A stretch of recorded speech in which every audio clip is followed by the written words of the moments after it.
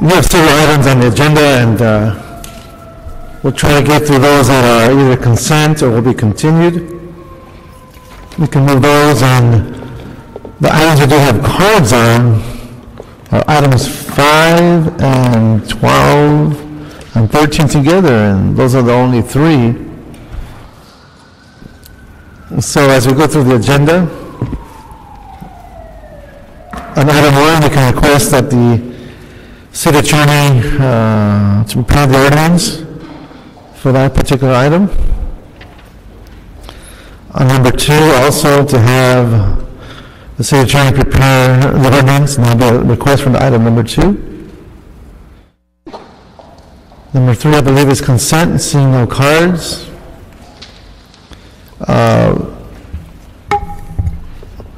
Number 4 has no cards, but we can approve with the amended T conditions submitted into the file. And you did get that on the file, Madam Clerk? Okay. Number 5 will hold special, given the cards that we have. 6 is consent. 7 will continue in plum to February 2nd, 2010, and in council, I'm sorry, in plum February 2nd, and in council February 10 of 2010. That's number 7. Number 8 will continue in plum to February 9th. Number 9 will continue in plum to February 16th, and hopefully in council March 3rd. Number 10 will continue to February 9th. 11 will continue in plum to February 23rd, hopefully in council March 23rd. 12 and 13 are special. We don't have a report for item 14. Our director is wrestling with budget issues, I understand. So she won't be here for her report.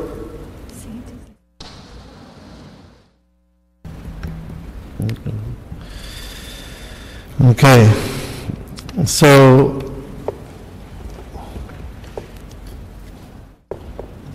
Mr. Chairman? Yes. With your permission, I'd like to request that we take items 12 and 13 out of order, in that I'd like to be here for their hearing, and I may need to leave to chair my committee at 3 o'clock. So we're all backed up here, huh? Okay. So let's do that, Councilmember. Thank you. So Roberto, you want to read 12 and 13 into the record? Yes, council members, item 12 and 13, they're all related. Item 12 is a sequel appeal. Item 13, specifically to a density bonus, it's for a proposed project in CD2 for 146 apartments, of which 109 are by right. Okay. Staff, you want to give us just a quick summary? I know we had the discussion already, but just for the record. Well, what I would prefer to do is, you had planning's presentation. The key issues were traffic related with the traffic study. Sergio walked in. He had some points of clarification that he could give you in response, just to keep it brief. Sergio from Department of Transportation? Department of Transportation.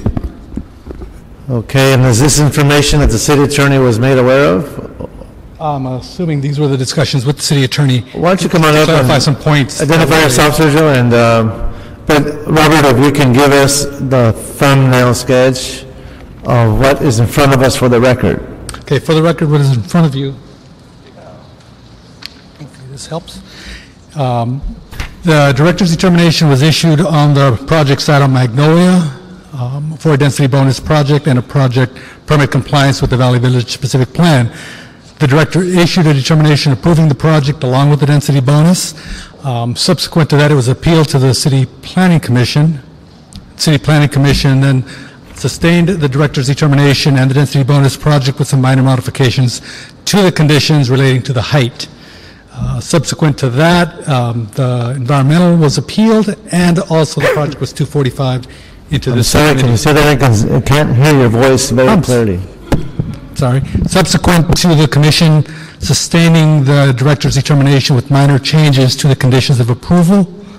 The environmental was appealed to this committee. In addition, it was 245 into this committee. That's it in a nutshell. Right, but the environmental is an MND, correct? MND for this project, yes. And with that MND, there was a related traffic study. Now, the DOT representative is going to speak to, There were some issues that were raised at the last meeting, last Plum meeting, relating to the incorrect assumptions as to the baseline assumptions should this project receive previous credits from the existing development. Other items were that the traffic counts were underestimated for this project, and the last item about excessive transit trips, just 3 points. okay. Okay, so this will address the concerns raised by the city attorney. Concerns being they needed clarification how we did what we did, methodology. Okay. Again, just for the sake of clarity, I'm asking you to repeat a lot of things. Okay. And for the record, too. If you just speak a little slower, guys, I know we feel a sense of urgency and rushing, but you could just take a deep breath and calm down and speak a little bit slower, I think would be to everyone's advantage. Okay. So, Sergio, would you like to please come on up? Thank you, Robert. Good afternoon. I'm Sergio Valdez with the LA Department of Transportation, and I'm here basically to address a couple of issues. The main issue that took place in this particular traffic study was the existing use credit. Should this project have been given credit for the uses that are there right now?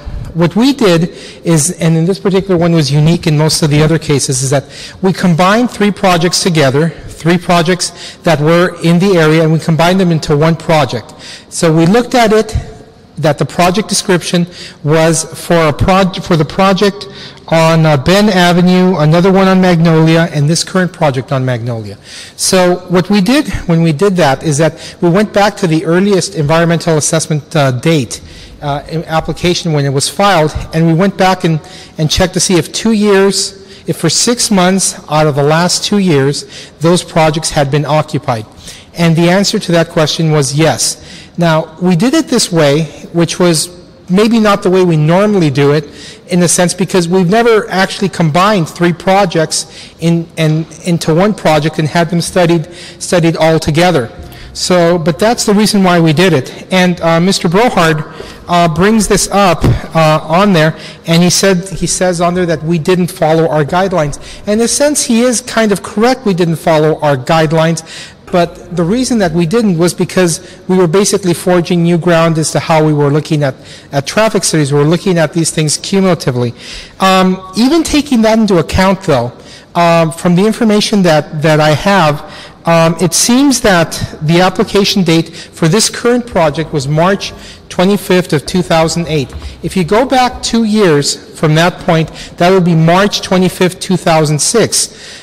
So from March 25th, 2006 to the present, to March 25th, 2008, the project, in order for us to give it credit, should have been occupied for at least 6 months out of that time.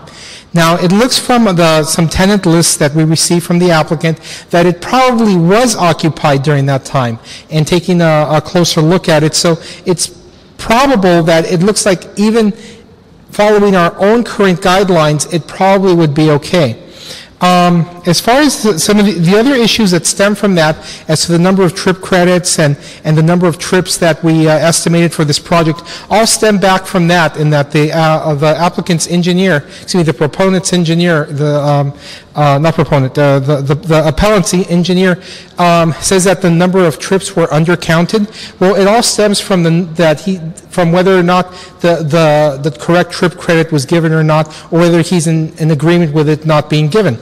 And as far as the transit use goes, because this project is located adjacent to the Orange Line, it's been the policy of the Department of Transportation to give trip credit for projects that are located next to the Orange Line, the Green, the Green Line, the gold line for projects that are there, and that they'll probably be more than likely using mass transit to get to work and do a lot of other things, so they wouldn't be using cars as much, and that's the reason why we've used 10%. And we've used 10% in other locations. For example, in the projects out in the North Hollywood area, we've used 10% for projects out in Warner Center because of that fact. So that's basically what I'd like to go through and clarify in the points that he brings up. Okay. Anything else, Robert, you want to add? Okay. I do have a couple of questions for you, Robert, and this is more, again, when we look at one of the points of discussion that was raised last time was the assertion that if we allow this new development to occur, that in fact we would have fewer, I say this in quotes, affordable units than before. Given the nature of the units that exist today and how much is paid for rent, and then when you shift to the new development, you would have obviously new units that would demand market rates in that area, and that the only affordable units would be those that were added because of the SB 1818 clause. In total numbers, are we in fact losing affordable units, or are we gaining affordable units? Based on that, yes, it would be a net loss. A net loss. Okay. And the height that's being asked for is to address that percentage that would be considered affordable? The height is necessary to achieve that 35% total, which is, what is it, extra 35%? No. Well, there's 35% over your base number being 109. That additional height is to accommodate the number of units between 109 and 146. So some of those are the affordable units, some of them would be the market rate units. Okay. Okay. Councilor, any questions of the staff? I have some questions, I guess, of the city attorney relating to the process that was used by DOT, if that's appropriate. Yes, it is. Thank you. Thank you, sir. I appreciate that. Would you like to address the city attorney? Please introduce yourself, sir, for the record. Good afternoon. Tim McWilliams, Deputy City Attorney. Well, before I start with questions, I guess I'd like to ask the city attorney to comment on the methodology for the traffic study with regard to the MND and any comments you may have about that. Okay, well, because we have an MND, we are subject to a certain standard, which is the fair argument standard. So when I looked at this project, I tried to determine what a judge might do looking at this as well. So the methodology that DOT employed, while it was unique, I did ask them to come here today and respond, and they have done that to a certain extent. I think each of the three projects needed an individual analysis of whether or not they met the 2-year, 6-month requirement. To a certain extent, Mr. Valdez has done that, but because he was just given information today at the very last minute, I don't think he's had an opportunity to analyze that to give a full opinion. So I think the MND is subject to attack on that basis, and also that a fair argument has been raised not just with the trip credit but also with the transit credit issue. Again, because we're looking at an MND here. So, Councilman, I just want to ask him a question in terms of, I want to make sure I heard you correctly. The information from Mr. Valdez, does that put you in a different place in terms of how you assess this project? No, I had pretty much everything already that he said here today. Okay. In mind. Okay. So. That's all good. Any questions? Well, in light of the information you've heard today and the unprecedented way that DOT analyzed this and combining the three projects, and in light of the the gray areas that are described in the memo, then what would be your recommendation with regard to the CEQA appeal that we have before us? I think a fair argument has been raised by the appellants with respect to traffic impacts. Okay. Now, let me ask you this, and again, this is about process and how we got here. During the commission discussion, and given how the commission postured itself, the issues raised by the city attorney's office, were they raised then? Chairman Reyes, I was not involved in this matter before last Friday, so I really don't know what transpired. Now, do we have the city attorney present at Planning Commission when they're having their discussions? Terry Kaufman, Mesilla City Attorney's Office. No, we don't. But we've got the determination. So they obviously put the project forward and came to a different conclusion on the environmental clearance. So it's just speculation now that if you would have been there, you would have given them that legal guidance at that time, given concerns being raised today. That's all speculation, but that could have happened. I thought that this traffic, that the letter from the traffic consultant came in after the Planning Commission. That was my understanding, so it wasn't raised at that point. Mr. Duenas, is that correct? Mr. Duenas? Oh, sorry, the exact question being? The traffic analysis that was put forward by the appellants came in after the City Planning Commission determination. Isn't that correct? Came in after.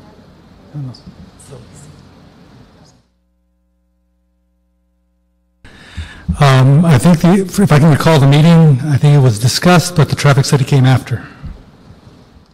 Okay. But that's a partial explanation of what happened. All right, I'm just trying to understand our own process and how we get here, because press reconsider sounds a lot of time if we address the things in commission, but that's besides the point. Okay, Mr. Duenas, thank you, staff, and I'll be going through the cards now, and as protocol has it, we'll be asking the appellants to come up first, and then we'll ask the applicant. So the appellants on record, we have a Ron Hirsch.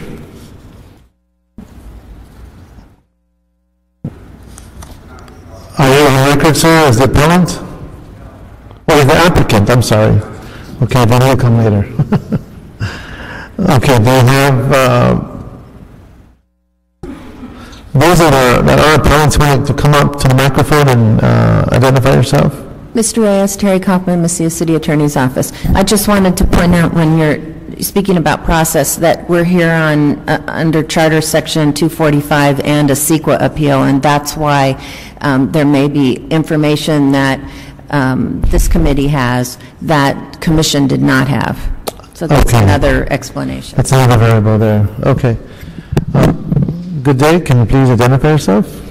Good day. My name is Sandy Hubbard. I am an appellant and was visible in front of you the last time. Thank you so much for allowing us to speak again.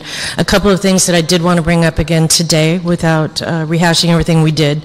I wanted to introduce a letter to you, which I have done for your files, that confirms that the building next to this project is 4 stories in height, but fits within the 36-foot height limit, that they offer 97 units for occupancy in this coming quarter, so it is not an old project, it has been newly approved, that they voluntarily put financial incentives on their project to allow firefighters and police officers and teachers an incentive to move into this building. This was not something that the city required, but something that they voluntarily did to provide affordable housing still within our community, understanding that they had been tearing down affordable housing.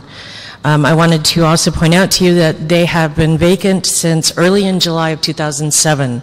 So when you talk about 2 years and 6 months, that clock has expired.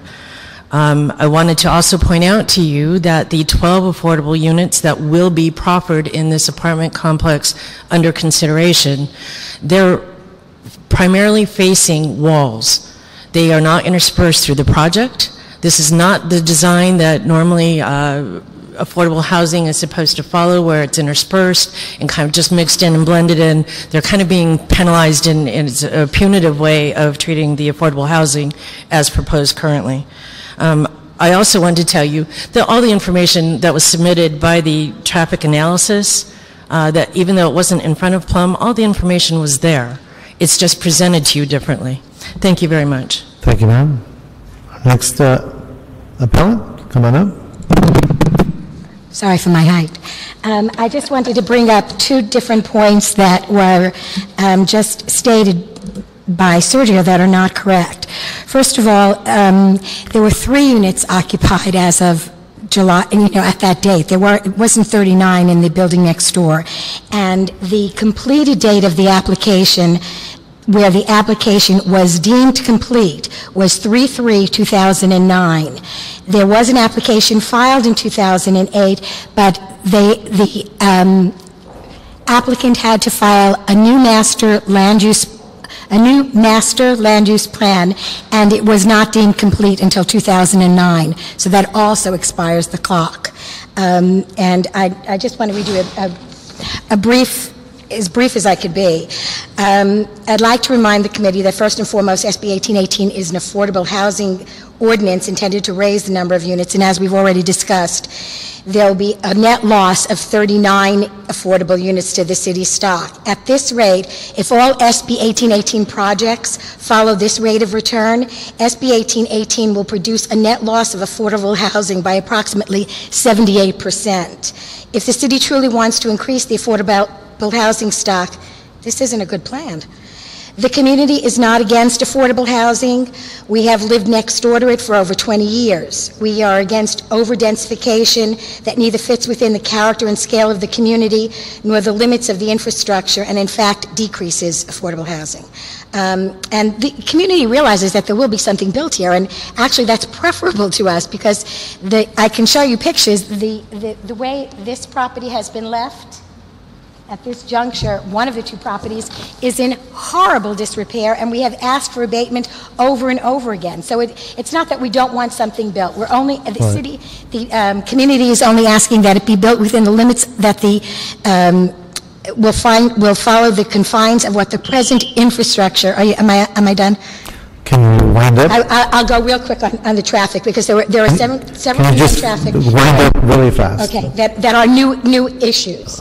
One is that the traffic study never, and this is their own words, not mine, they never address the operation of the individual site access scenarios, the adequacy of interval parking supplies, or internal circulation. And when you're talking about Magnolia Boulevard, which is a substandard street, which will remain a substandard street, this is critical. They have no plan for the rest of us to escape. I'm going to economize your time, so can you please? Okay.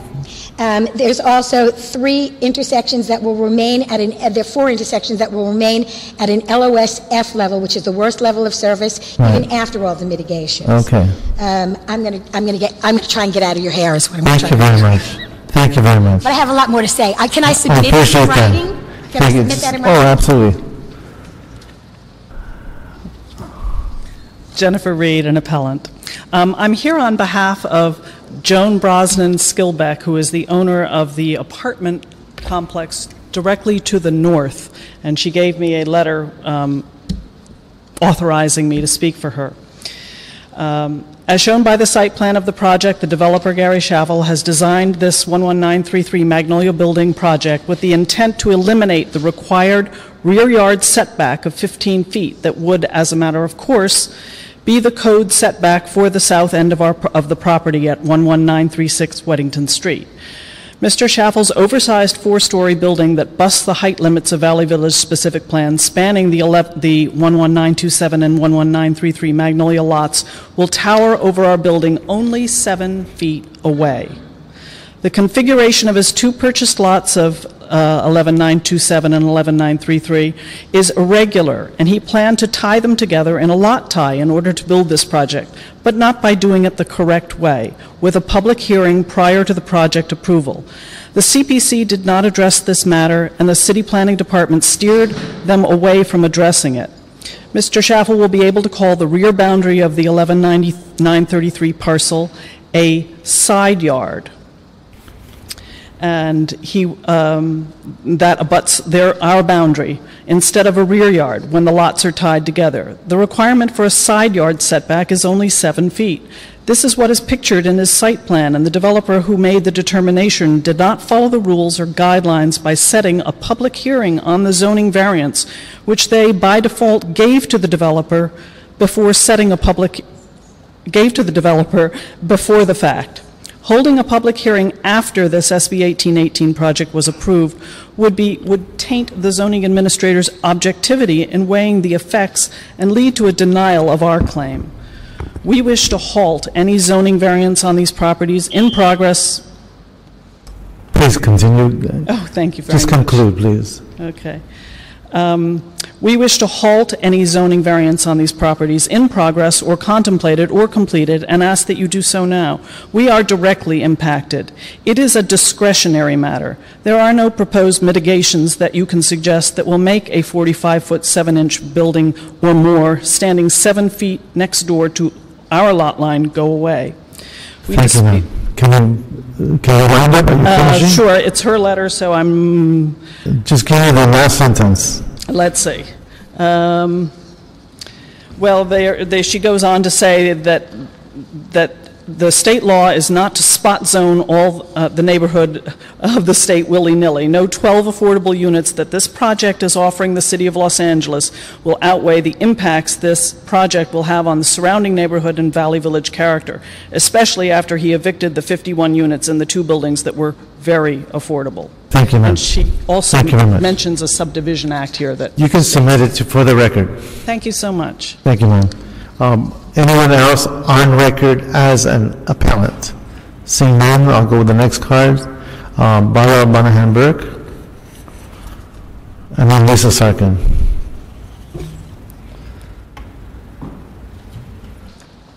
Good afternoon. Barbara Monahan-Burke. This project removes 51 affordable housing units and replaces them with only 12. It's totally contrary to the concept of SB 1818 as it was passed in the state. And City Planning Commission, the Plum Committee, and the City Council should be scrupulous in their examination of documents and assertions by developers on projects that evict the people that are already in there within affordable housing. The developer is not just putting in for this apartment project. He previously evicted the 54 units prior when he was applying for a 78-unit condo tract map. So I believe the zoning is at issue, RD 1.5, the land use, low residential, and they can't use, and what I heard last time from the city department and I believe of planning, and I believe also the developer, one of the developer sides, was that, as I understood it, and I have studied SB 1818 as we all have, they were trying to use both the California law and the implementation of the city law.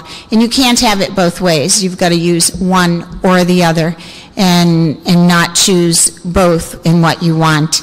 So I believe the assessments in the file have to be for this project, not the former condo project, and all the assessments of the infrastructure and the effects it will have on the neighborhood and community should be for this project, not held over from the other. Thank you.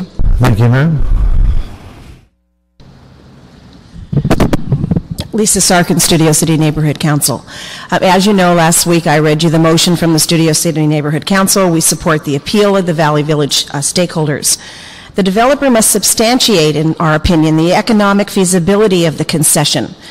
Only parking is actually a by right, so a new site plan should have been required when the switch from condo to apartments was allowed. And since we don't have a design of this building, how do we know they need the extra feet in height and the variance, which I call it a variance, for the smaller side yard or backyard. If we knew what that was, maybe they're using 12 feet for their height, which we have had in one of the SB 1818 buildings that was approved in Studio City on Moore Park near Coldwater. So I think that they need to definitely show that they need this concession in order to build the affordable units. Thank you. Thank you, ma'am. We'll ask the applicant, Ron Hirsch, to come on up.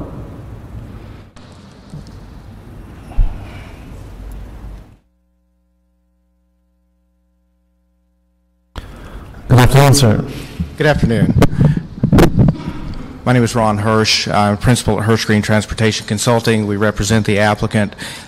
We performed the original traffic study for the project. We've also reviewed the appeal, and there are a couple of things to point out in the appeal. First of all, most of the appeal on the traffic is based on the presumption that the trip generation for the project is understated, and we've submitted a letter to the file identifying our arguments against that. We believe that the presumptions are not accurate, that based on the records that we've been provided by the applicant as far as occupancy goes, the units for all three of the project sites were occupied for 6 months within the 2-year period prior to the date of the traffic counts that were done, which is DOT's methodology. I want to be clear that it's not a timeline of 2 years and 6 months. It's 6 months of occupancy within the prior 2 years. And the records that we have show that that is indeed the case. In fact, the first vacancies of any of the project sites did not occur until several weeks after the traffic counts were done. So based on the presumption that, as I said, the appeal is based on the presumption that the traffic counts or the traffic estimates for the project are understated, and in fact, the trip credits are indeed appropriate for this site based on DOT's policies and procedures. Another point was the transit reductions. We, based on our consultation with DOT, assumed a 10% transit reduction for use of the nearby Orange Line, which, as you know, accesses the Lancashire Transit Hub, which accesses various other transit facilities. The appellant points out that the CMP and DOT, I'm sorry, I'll wrap it up. Please conclude. Yeah. The 10% is based on DOT's local knowledge of the area, and not necessarily the general regional, county, or national guidelines that are identified in the CMP or the ITE documents. One more point, and I'll be brief. The methodology used to combine all three of these projects and look at a cumulative analysis is indeed unique, but it provides for a much more conservative analysis of the impacts of the entire development, including the three individual developments. And if I could, I'd like to ask Mr. Valdez to verify that statement. Okay, thank you very much. Mr. Alan Bolivin?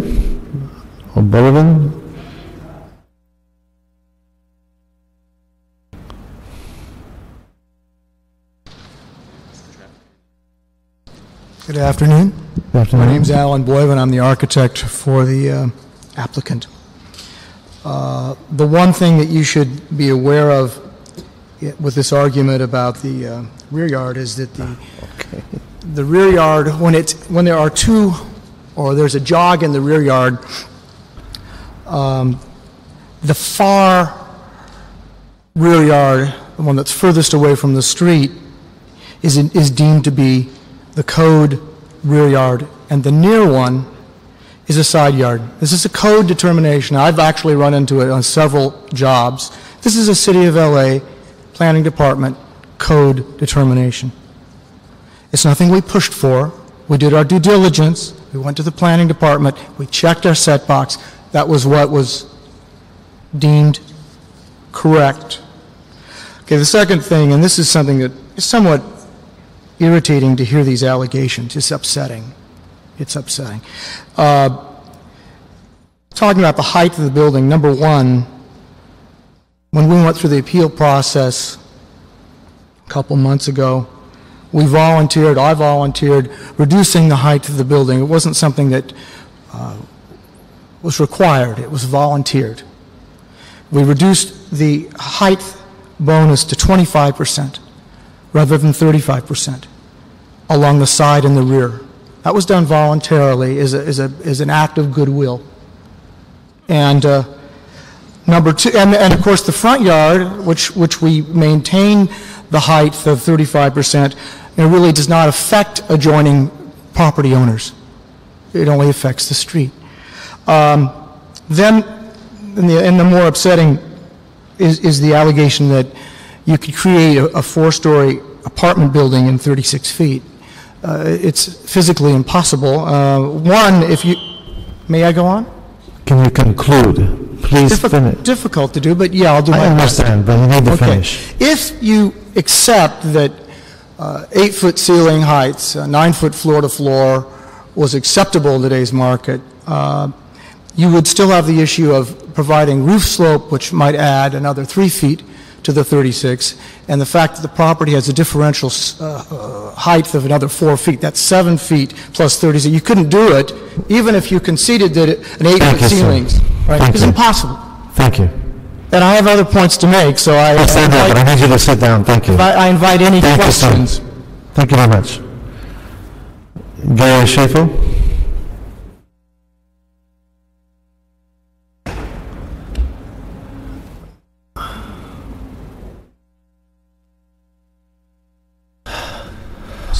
Gary Schaffel, Schaffel Development Company. We're the managing member of 11933 Magnolia Ventures LLC, the original developer of the project. I was asked in response to the question about the original number of tenants in the units at what time, and went through our records and worked with the owners of the property to the west of us, which is called Project B, and I just wanted to reiterate that 2 years prior to the respective EIFs being filed, the units were all occupied, and within 6 months, that period of time moving forward, the majority of them were still occupied by tenants. Also wanted to address a point about the state of the current units, the 51 units that are there now. When we purchased the property, they had suffered years of deferred maintenance.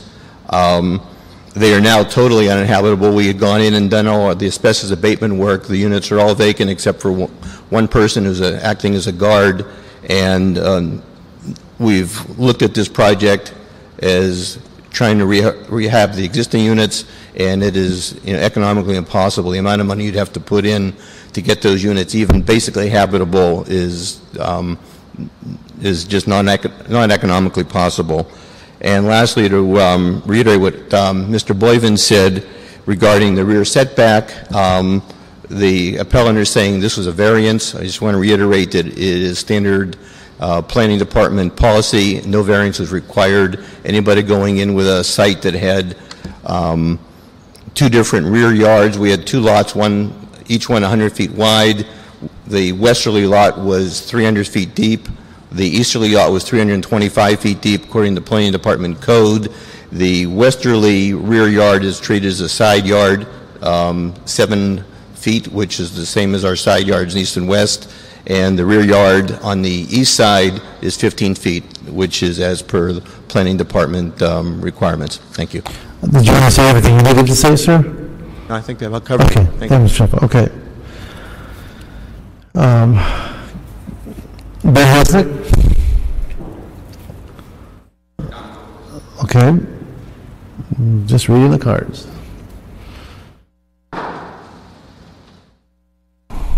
Good afternoon, council members. Kevin McDonald representing the applicant.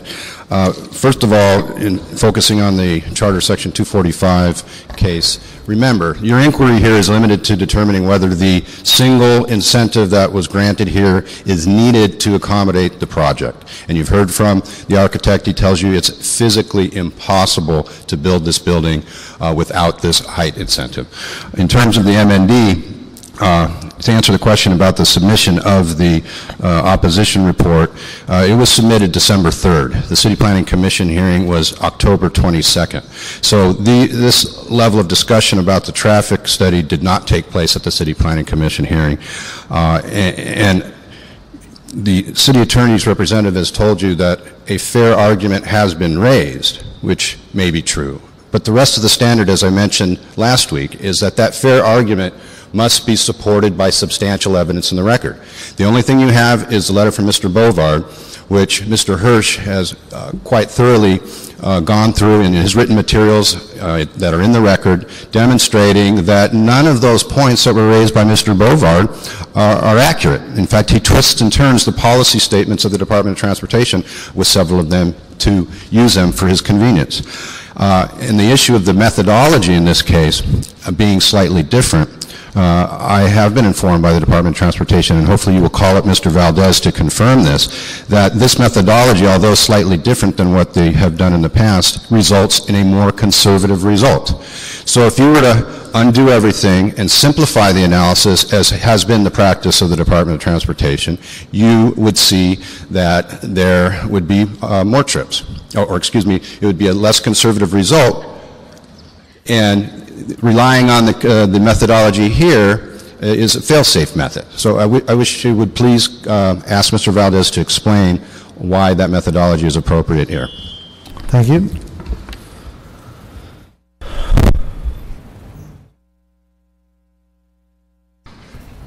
Good afternoon, members of the committee. Ben Resnick with Jeffrey Mangels Butler and Marlboro for the record. A couple of quick points I'd like to make.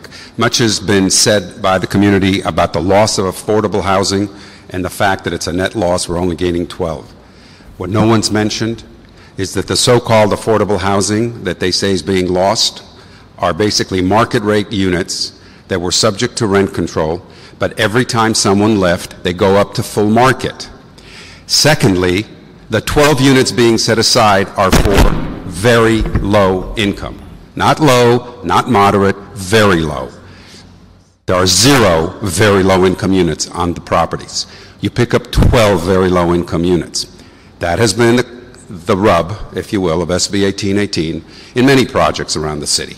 And so the call to equate so-called affordable rent stabilization units and equate them with very low or low is just a sort of a non sequitur.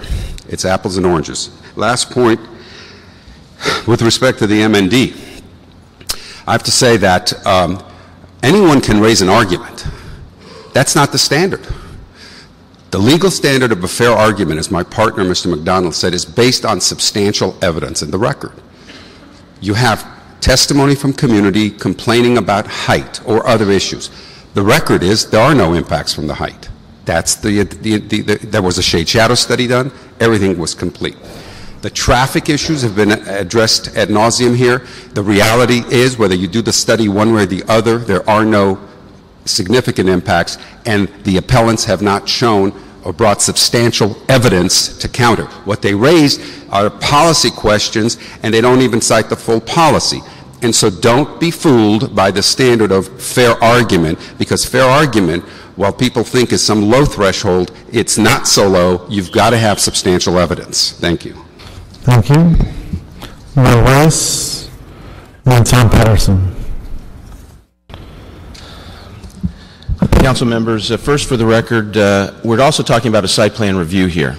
We're not just talking CEQA, we're not just talking the director's determination. Site plan review is appealable. That is also before the council. And the fact is the planning department did not do a site plan review. They exempted it. And all of a sudden we're going from 78 to 146, doubling without a site plan review. That's not appropriate under any criteria whatsoever. Secondly, the economic feasibility analysis, the record supports our side of that, because we have submitted, the evidence that we have submitted clearly demonstrates that at a minimum, assuming even they need the 146, they can do it within a 40-foot building envelope. They don't need the the extent to which they're asking for. And Mr. Resnick, I think in his argument, is trying to make this into another Louise case. This is not a Louise case. In any way, shape, or form, this is not a design issue case. What we're talking about here is whether or not they need the incentive or concession in order to justify basically what they're trying to accomplish. Next, I think another important consideration that really hasn't been brought out, that for safety purposes, people turning left into this project off of Magnolia. This is a reason why right now there are 3 driveways. You're going to be adding a lot of people, and you're losing.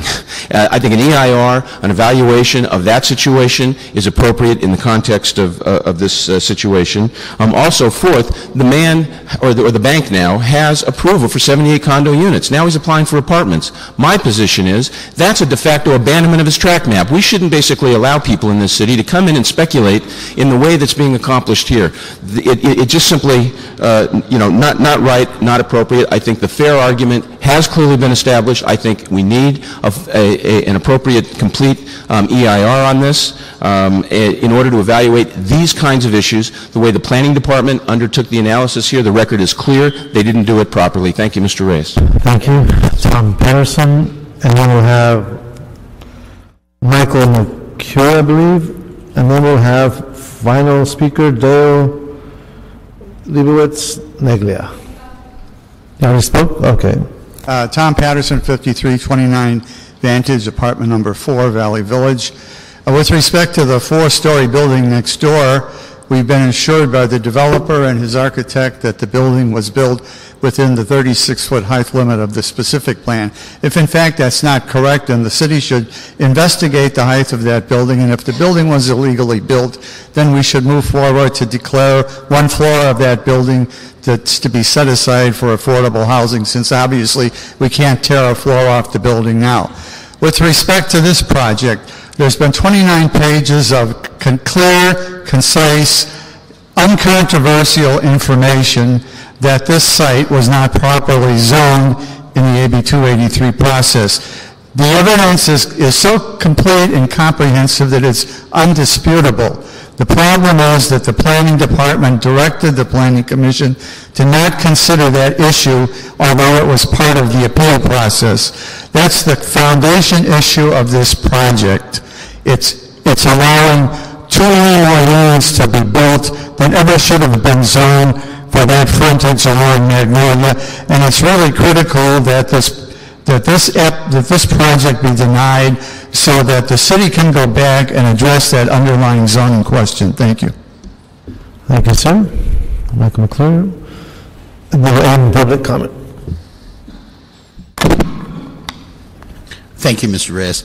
My name is Michael McHugh. I'm with the Studio City Neighborhood Council. Regarding infrastructure, the city has not completed a report on growth in infrastructure since 1998 and has no idea what is really happening in the communities. They apparently don't wish to. The continuous reports that you receive are real on-the-ground reports from citizens. The City Planning Department has abandoned its job of planning the communities because they shove off responsibility to other city departments to make the decisions after the projects are approved on anything related to the infrastructure. They use boilerplate language and conditions to mollify the reader and are trained in how to frame the language in these DIRs and recommendations to make the developers seem beneficent in their partaking of the feast. Planning management trains the planners to push every project out the door as approved with conditions.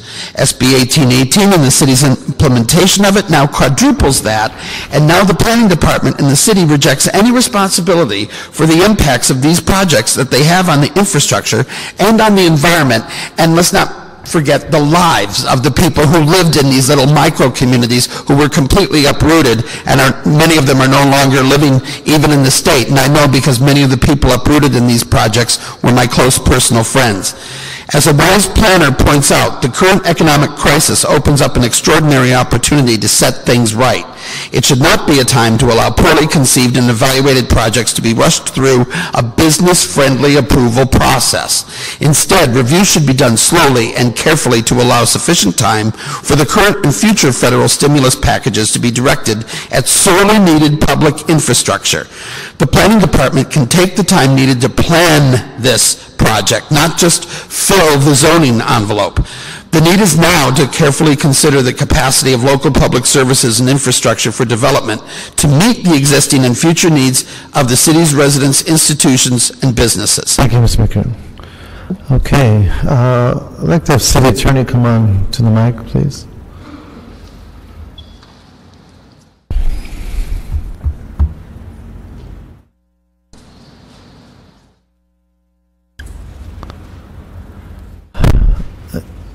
In light of the information that's been forwarded in this hearing, and we've heard two different perspectives, I'd like to get your assessment on your recommendation.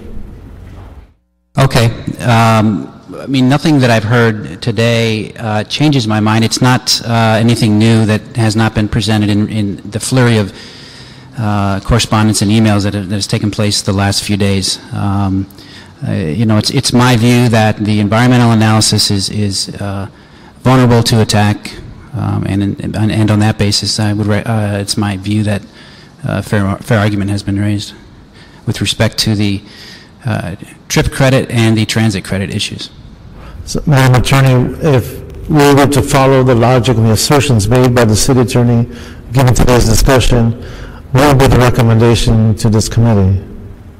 Terry Kaufman, Messiah City Attorney's Office. Well, you have two items in front of you. One is the first one is the CEQA appeal, and the second one is the Charter 245 action.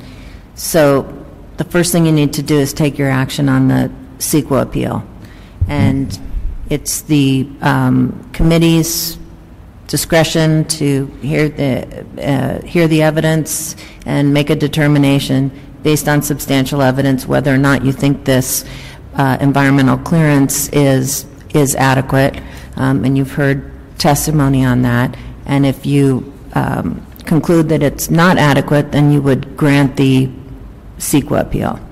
That's the first thing that would happen. And that would be consistent with the City Attorney's advice, who is analyzing the MMD and his statements based on his analysis of the trips. Yes. Okay. Excuse me. And so, if we go down that road, then the next set of actions would be. Well, then you've got a under Charter 245, you stand in the shoes of the Commission's action, so you are looking at an appeal of the entire determination of the director on the density bonus project and incentives. And in order to approve a project, it's got, this project has density bonus, project permit compliance. It does have site plan review.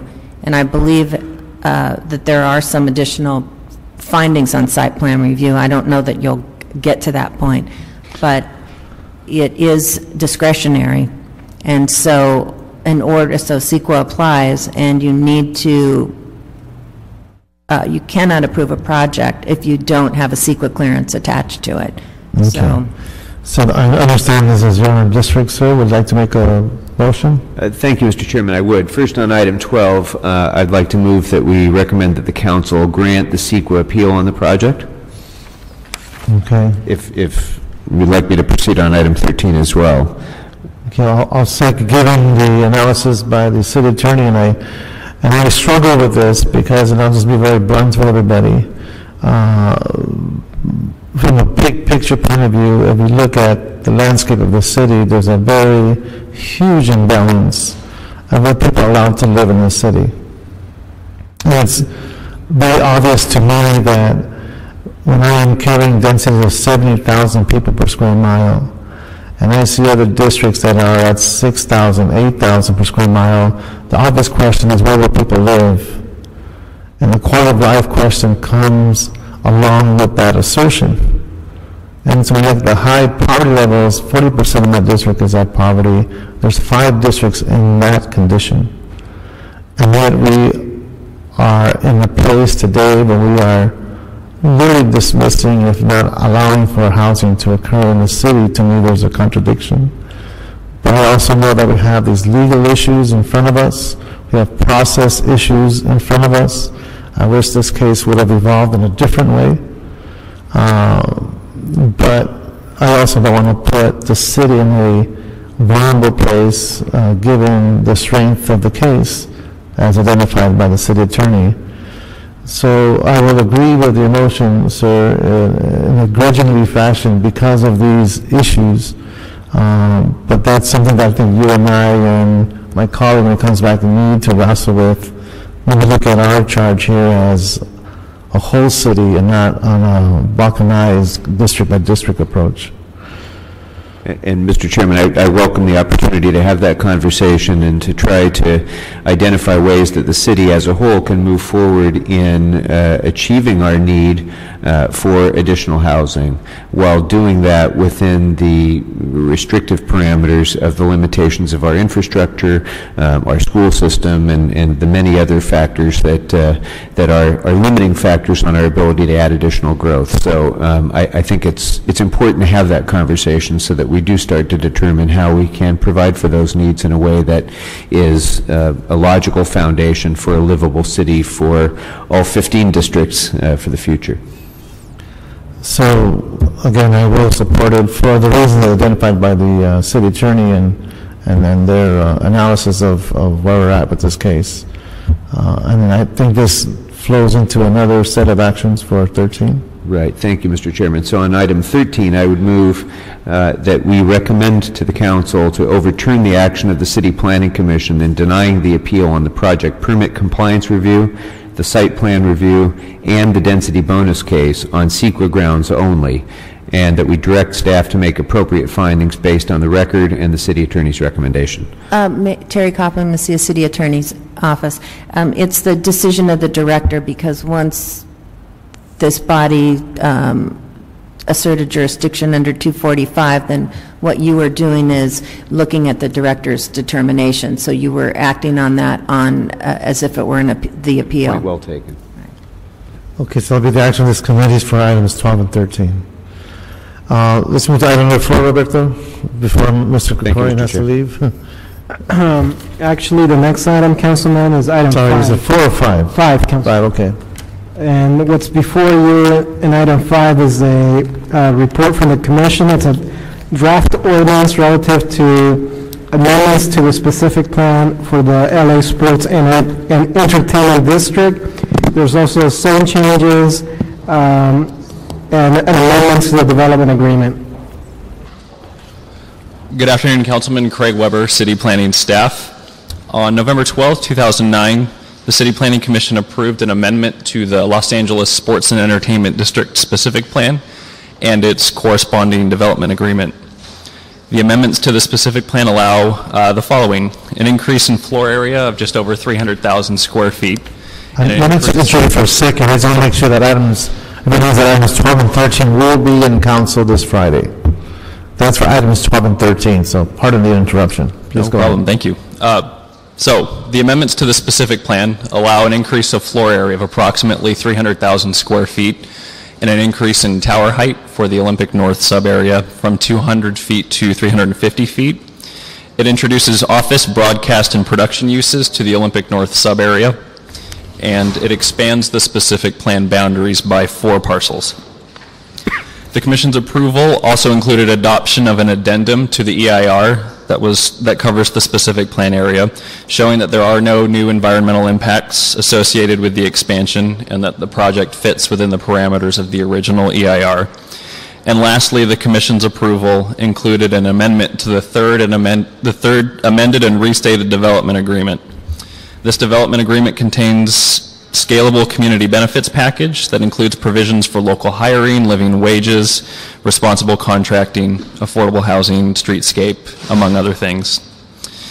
The project would result in an increase in job-related land uses and therefore an increase in the developer's adherence to the local hiring and living wages provision of the agreement.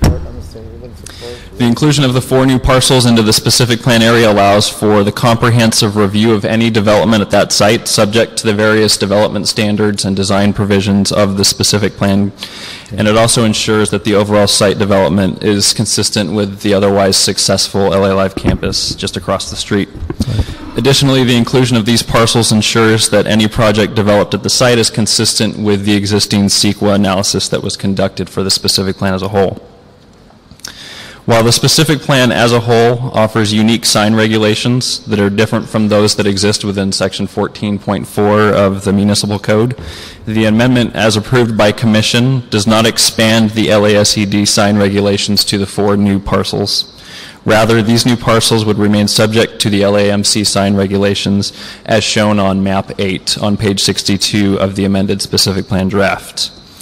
I want to keep my remarks short, but would welcome any questions. And I do want to note that the list of documents that were transmitted from the Planning Commission office to the city clerk did not include the actual draft specific plan, though there are a number of other draft ordinances, and 4 copies of that draft plan have been submitted to the city clerk today. Thank you.